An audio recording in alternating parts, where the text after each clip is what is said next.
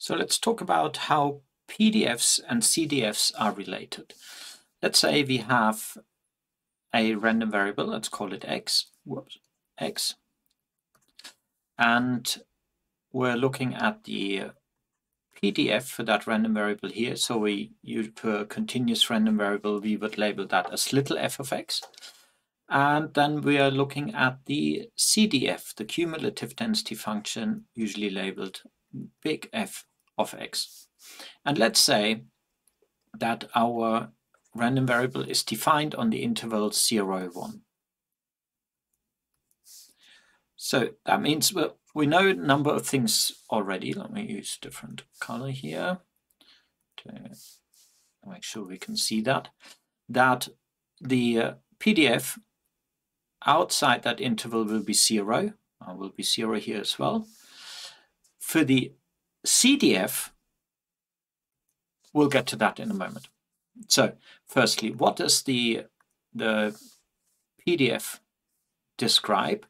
That describes the density for this. So we know, we discussed that previously, the density is not equal to the probability that the random variable x takes a particular value, little x.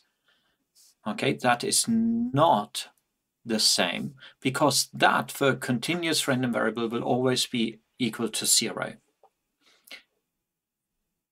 So that's not what the density is. Remember, for a PDF, it gives us a graphical representation of the probability for an interval. So let's draw a PDF here. Let me just draw one. I need to do that in Plaque again.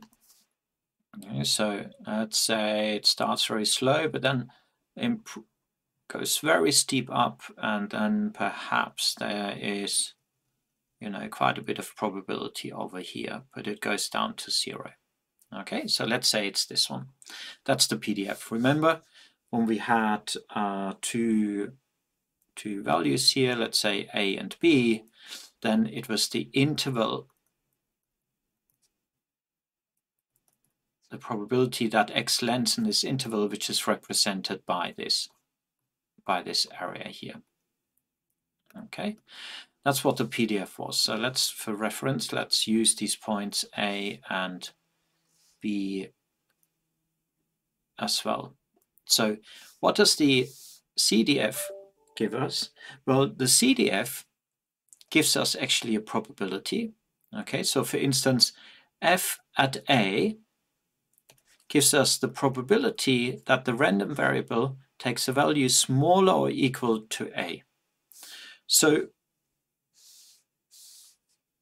we can actually graphically now try and indicate that the probability that x is smaller or equal to A is really on the PDF. We can also see it because that is the size of this area.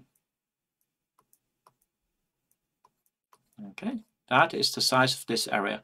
And let's say that's less than half. Let's say, I just take a value here, let's say that is 0.4. Okay, and we perhaps know that that's the size of this area. Well, that means that the PDF here, the CDF at that value A is going to be 0.4. Okay, so this is where the CDF will go through. And let's say the probability, let's use a third color, let's use S, okay. The CDF at B is the same as the probability that X is smaller or equal than B.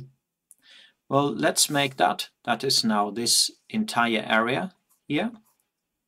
Okay, everything up to here. And let's say again, I make that up. Oh, that looks like 0.6. Remember, the area under the entire PDF is 1. Well, if that was 0.6, that means at B here we are at 0.6. So the CDF would go through these 2 points. Now there's another thing we know about the CDF. Let me go back to Plaque, and that is that the maximum value for this is going to be 1. So what we know about the CDF is that before, as our random variable is defined on the interval between 0 and 1, okay, there is 0 probability that our value is smaller than anything negative. So we have the CDF here 0. All the probability occurs up to the value 1. So the CDF from this point onwards is going to be 1. Okay, it's going to be 1. And in between it goes through these two values. Now, there's another thing we need to realize here is that the higher the PDF is, let's say at point A, the PDF is the highest. That means at point A, our CDF will have the steepest slope, because that means we're adding the most probability in this area as we move from left to right. So here the slope is going to be fairly steep.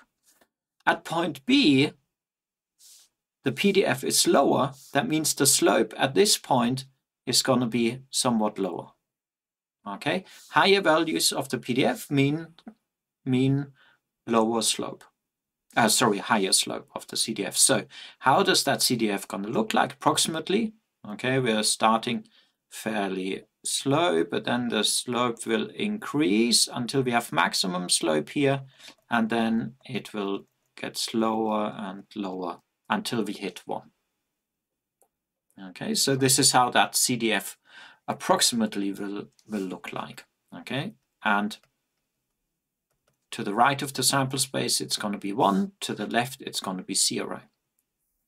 So there are a few properties of the CDF that arise from this sort of combination of properties. So firstly, the CDF is going to be in the interval 0 and 1. Okay, so it never gets larger than 1 and never lower than 0.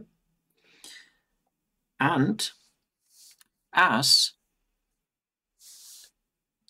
we know this one, okay, the probability for an individual value is always 0. That implies actually that the CDF is smooth,